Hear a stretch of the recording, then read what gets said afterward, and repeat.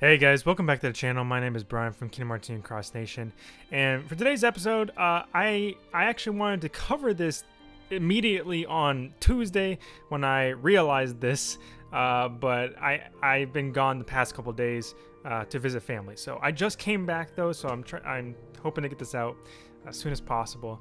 But essentially, I just want to let you guys know that I basically noticed that within the game, if you go to PvP, I actually noticed that the actual ranking system itself seems to have been modified in some way, shape, or form.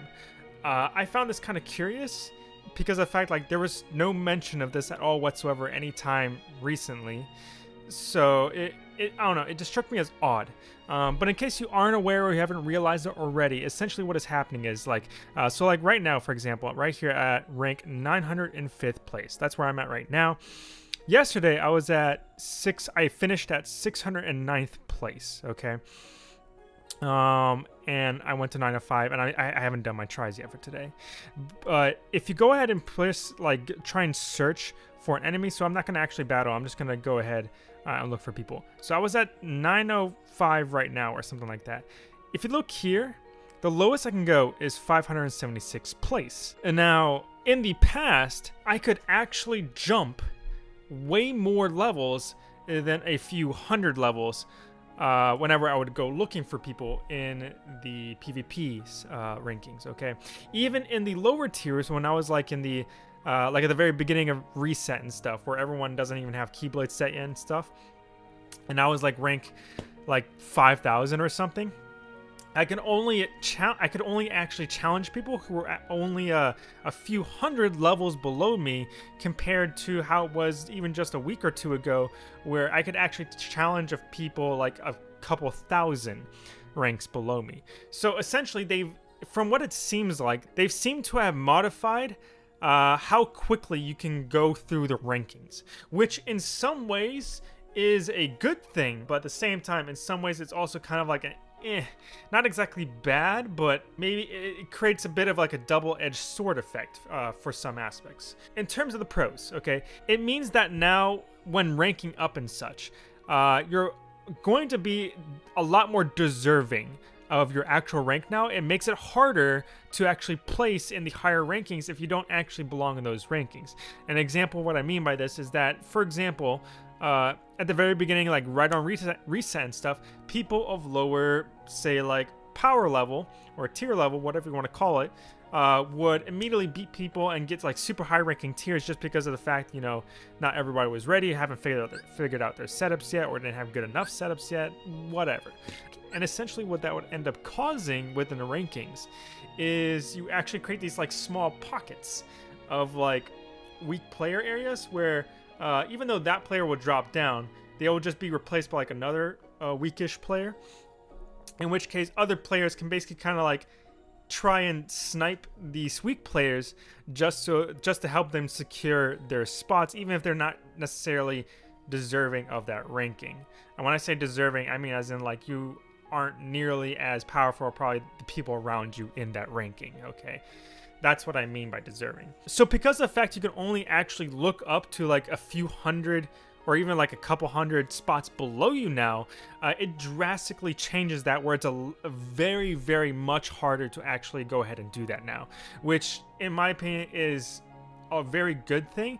It also at the same time means that because it's harder for people to actually find you, it means it's harder for you to actually drop rankings as fast. So hopefully, and we won't actually know this until, you know, the last day of reset on Monday next week, how this will go, but theoretically it should also make it like 10 times harder for you to actually get sniped super hard. So even though you can still get sniped in PvP with this current system, so like it just means that like you won't be dropping nearly as hard at the last second because of like this new change. So like in previous weeks, for example, you might have been in like I don't know, 1000th place, and then within the last 10 minutes you'll drop all the way to like top 8,000. That's a huge drop. Now with this new system in place, it's very possible that instead of like top 8,000, you might just drop down like 1,000, which is significantly better than 8,000. Yes, it's still kind of a huge change. I think that's an entire tier bracket possibly, but at the very least, it's not nearly as demoralizing. On paper, I should say, it's not nearly as demoralizing. Again, we won't actually know until reset comes around on Monday to actually see how useful this new change is going to be.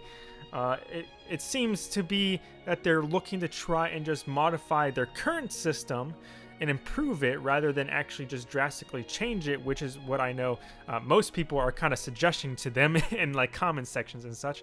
But at the very least, I am willing to see how this will go.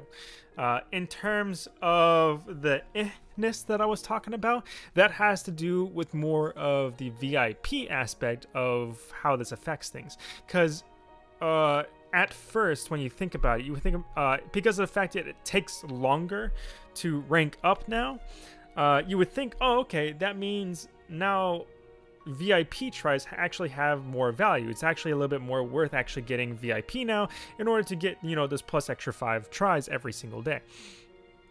But on the flip side, that also means that you have an entire week to reach your rank area where you will typically rank according to your power level. Okay, you have an entire week to do that. So at the same time, yes, it does mean that if you have your 10 tries from VIP to rank up faster, to get there faster, it also means that, like, at the end of the day, regardless of how fast you got there, at the end of the week, if you've been playing every day, you're probably going to be at that rank areas regardless. Especially since it's also harder to drop down in ranks too. To me, in terms of VIP, it's almost not even worth getting VIP now, because of the fact, like, you can just play all week to get to your eventual ranking, and by the end of the week you'll probably be at your ranking anyways, in which case you don't need VIP. Especially since it'll be harder for you to drop anyways. Like, it kind of has like a double-edged sword effect. I don't know, I find it interesting. The value of VIP in terms of PvP to me is still exactly the same and not really nearly as useful anymore. Personally, for me, I believe a point system, in a very specific way, I should say, not just purely who has the most points, because that can be exploited. But I have a very specific point system in mind that I believe would be very useful and would actually provide legitimate value to VIP if they actually want to continue going down that route. Whether or not I feel like, you know, that's for the best is a different topic, but in terms of like actually giving value to VIP, I think a point system in a very specific way would actually help out. But other than that, that's it for today, guys. I just wanted to quickly point that out because I wasn't able to actually cover it on Tuesday like I wanted to, but I just got back, so I'm trying to release as much as I can. But other than that, my name is Brian from Kingdom Hearts Union Cross Nation. If you enjoyed the video, please leave a like and subscribe and hit that bell button. It's the best way to know when I upload more videos such as this one. My name is Brian from Kingdom Hearts Union Cross Nation, and I will see you guys in the next video. Peace.